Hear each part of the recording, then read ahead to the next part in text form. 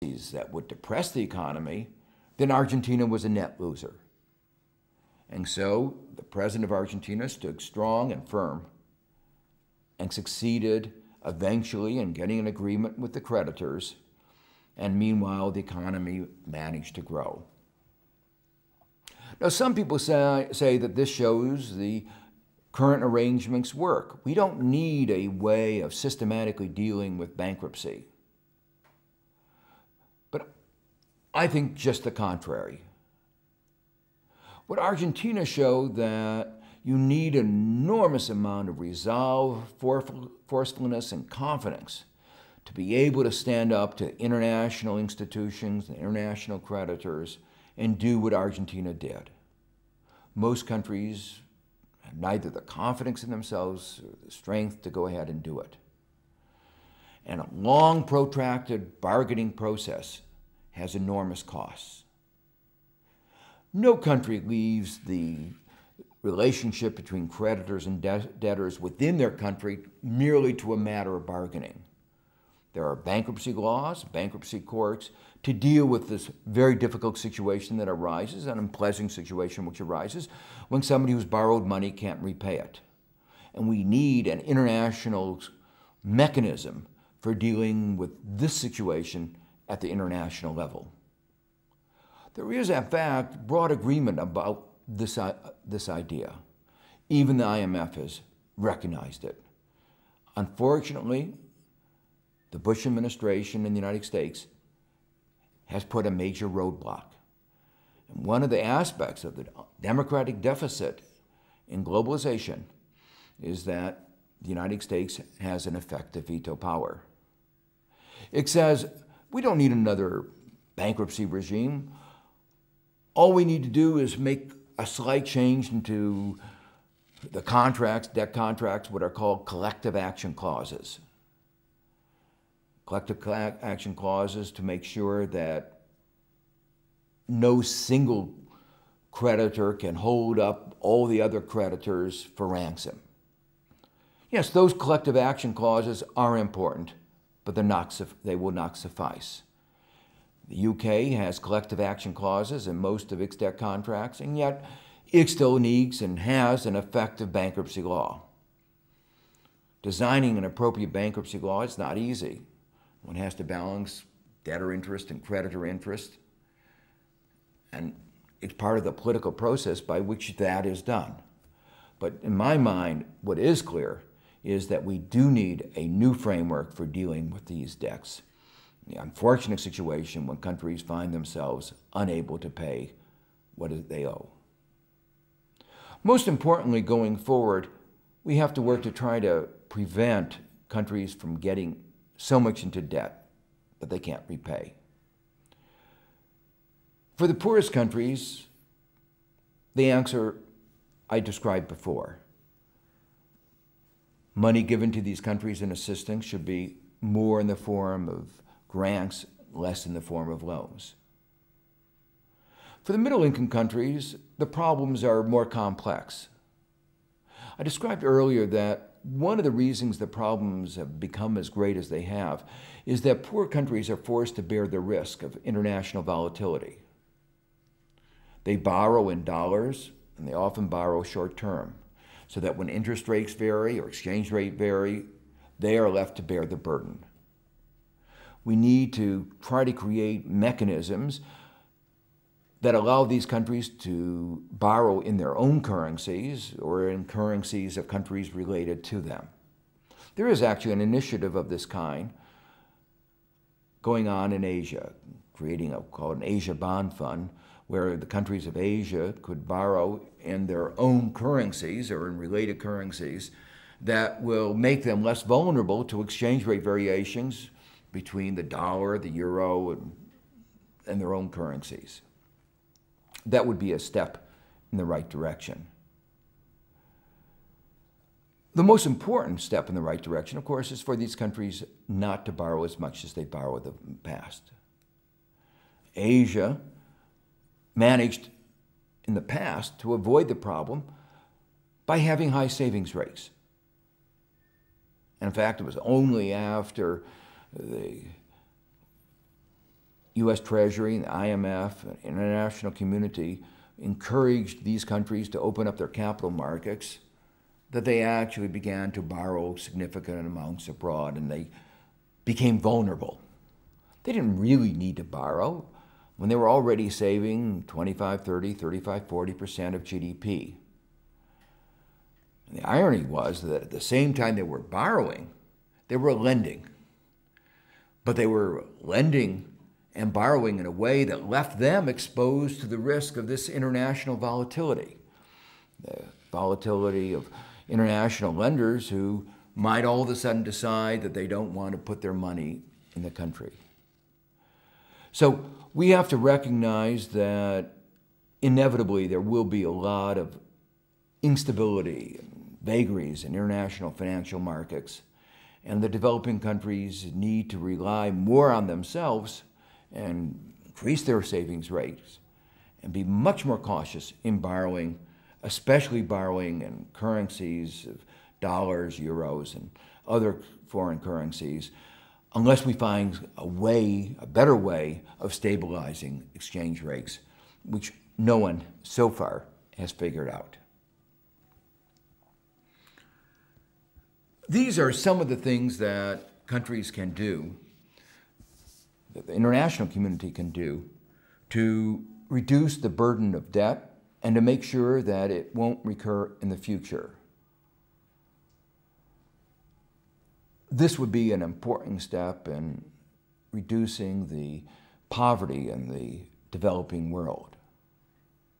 But it is, as I say, only one of a raft of things that need to be done to improve the well-being of the poorest countries of the world. I think that we can think about this in a broad way of that we need to increase their opportunities, we need to increase their resources, and we need to increase their ability to use these opportunities and resources. Of course, the responsibility of using the opportunities and resources lies basically with the countries themselves. Good governments will be able to do it better. But the advanced industrial countries can help. Too often they have actually undermined the ability of the developing countries to deal with the problems. They've undermined democracy, they've contributed to the corruption. People often talk about bribery, but every bribe has two sides. There's a briber and the bribee. And unfortunately, too often the briber is from the advanced industrial countries. There's been progress.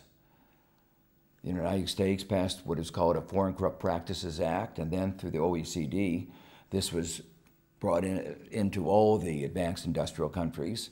I was actually representing the United States at one of the critical ministerial meetings where this was negotiated. Unfortunately, there have been too few prosecutions under this anti-bribery legislation. And so cases still continue. And it's often extremely difficult to even detect it. Another problem that's widely recognized is secret bank accounts. They play a vital role in facilitating corruption. Back in 1997, when East Asia went into crisis, the IMF, the United States, talked about transparency. They said, you have to make things more open, more transparent. And after a number of months of discussion, countries of East Asia came back and said, well, yes, we agree, but in order to trace all the flows of money in and out of our country, we have to know something about these secret bank accounts, these offshore banking centers, the Cayman Islands and other places. Why are people banking in the Cayman Islands? Not because the climate there is particularly good for banking, not because it's a great location for banking, but because they can, by banking there, can circumvent the kinds of regulations that Europe and the United States have broadly put into effect. It's not an accident that these institutions exist. They could be stopped, but they are deliberately there as a way for wealthy individuals to avoid taxation, to avoid the regulations, corporations to avoid the taxations and regulations. The advanced industrial countries, the OECD, put forward a proposal to reduce bank secrecy, not to eliminate it, but to circumscribe its scope. Almost all the countries except the United States agreed to it. That was in August 2001. The United States said, well, this is an important part of competition, even though a little bit earlier it had talked about the importance of transparency. But in September 2001, they recognized that bank secrecy could not only be used for tax evasion, corruption, but also to fund terrorists. And since then, they have shown that you can actually stop, control the flows of funds. You can control the funds for terrorists. What they need to do now is broaden the ambit of this to include money that is involved in corruption and tax evasion, which are costly to all countries, but particularly to developing countries. The net flow of funds from Africa and to many of these countries is out, and much of the money is going out of the country is corrupt money. And so by breaking down this bank secrecy, opening it up to scrutiny, you would put a powerful force to discourage the kind of corruption and bribery that has too often existed in the developing countries. There are other things that need to be done. One of the important forces impeding development in many areas of the developing world is conflict. Conflict is fed by arms. People can't, the scope of conflict is very limited if they didn't have so many arms. But unfortunately, arms sellers make a good profit out of selling the arms, even though the cost to the countries on the other side is enormous. There needs to be a restriction on these arms sales. They should be stopped or at the very least taxed. Economists talk about this as an externality, a cost imposed by one party on others. This is something that the advanced industrial countries could easily do, and would be of enormous benefit to the developing world. These are some of the ways that the advanced industrial countries could contribute to strengthen democratic governance, strengthen the capacity of developing countries to take advantage of the opportunities that are being afforded and to use the resources. A second part of the agenda is to make sure that there are more resources. I talked before about the importance of changing the way that aid is given, moving away from loans and making more of the assistance in the form of grants. But there also needs to be much more assistance. The countries of the world got together a couple years ago and agreed in Monterrey, Mexico, to commit themselves to provide 0.7% of GDP to help the developing countries. It's not a lot of money, but it would make an enormous difference. And the developing countries have shown that they know how to use that aid for education, for health, for providing infrastructure, a host of needs that ways in which this money could be well used. Unfortunately, only a few countries have lived up to that commitment. The United States, the world's largest, richest country, is providing only about 1/5 of the amount that was pledged. The United States can clearly afford it. Today, it is spending more every year on Iraq, the war of such devastation, than the whole world is spending on foreign assistance. So there's not a question of an ability to afford. If you can spend so much on death and destruction, clearly the United States can spend on creating new opportunities, doing something about the fertile feeding grounds on which terrorism feeds.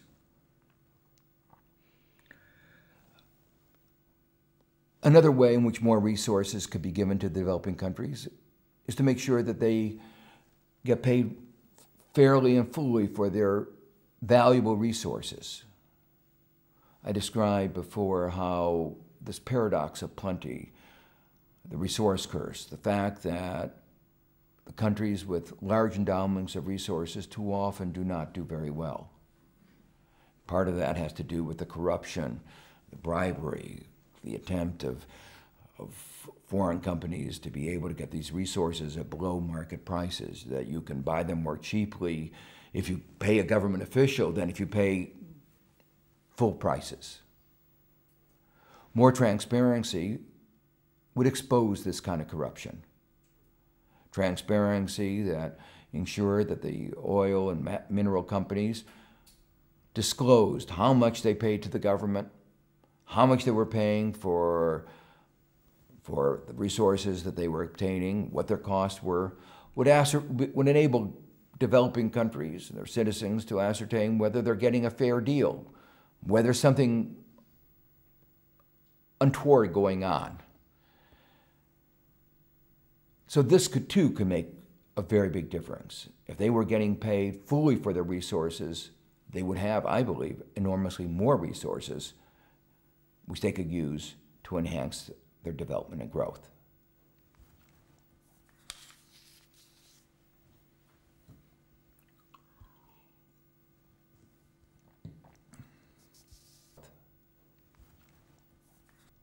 There are too many winners from globalization for us simply to walk away.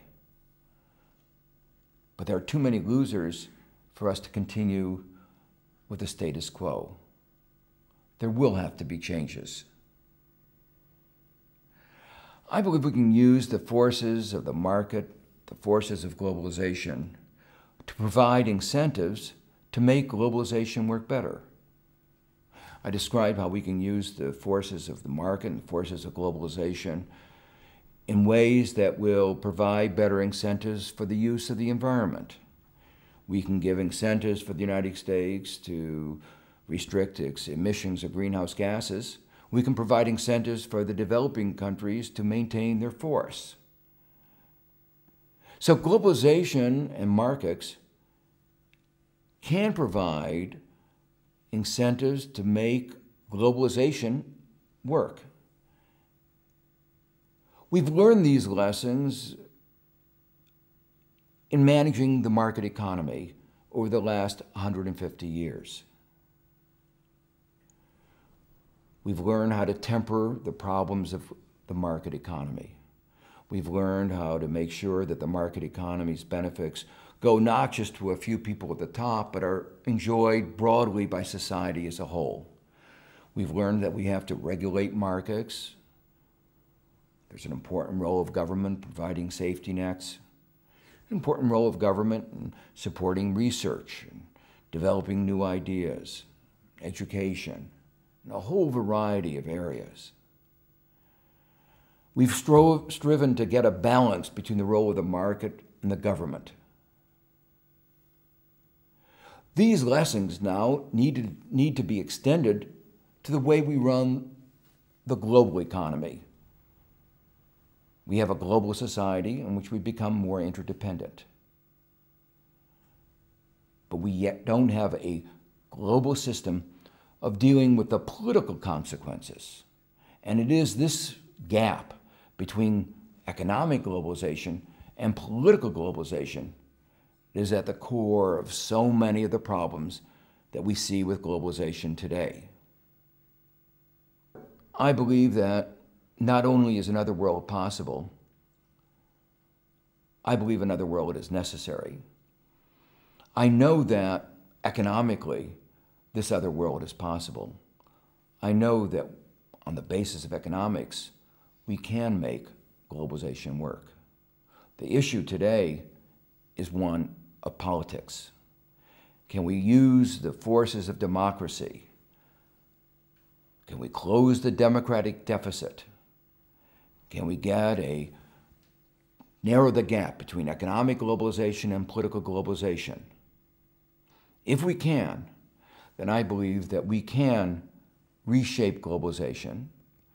We can make globalization work, not only for the rich in the richest countries of the world, but for the poor and the rich in the developed and the developing countries alike.